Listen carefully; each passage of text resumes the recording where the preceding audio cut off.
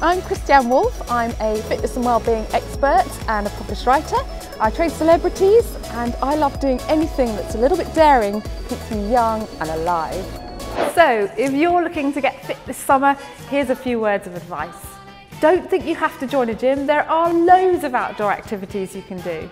Think about joining a group class, for example, like Brickville Fit. It's great. And finally, have fun. If you don't enjoy it, you won't do it.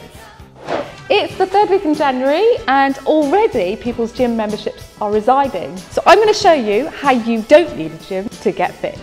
Maybe this one? Yeah, so if you held your bag and lifted it above your head and just drop your arms behind your head, that is the perfect exercise for the back of the arms, so keeping the elbows in. Top tip, if you've got absolutely no time to do exercise during the week, is just allow yourself 5 minutes of exercise every day. Okay, so we're going down and up like that and pushing into the right heel, really feel it in the back of the glutes. So a quick fitness tip with a push chair.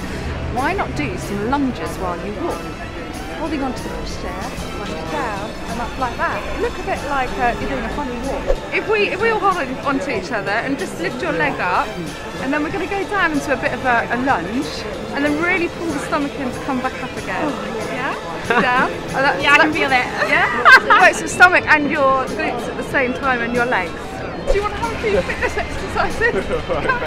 Thank you. So on a cold January day in Clapham, not a lot of people were interested in my fitness tips, but thumbs up for the Australians who really took part, and it was great fun. So here's a few things that you don't know about me. I'm one of 7 children. I have a beautiful daughter, Angelique.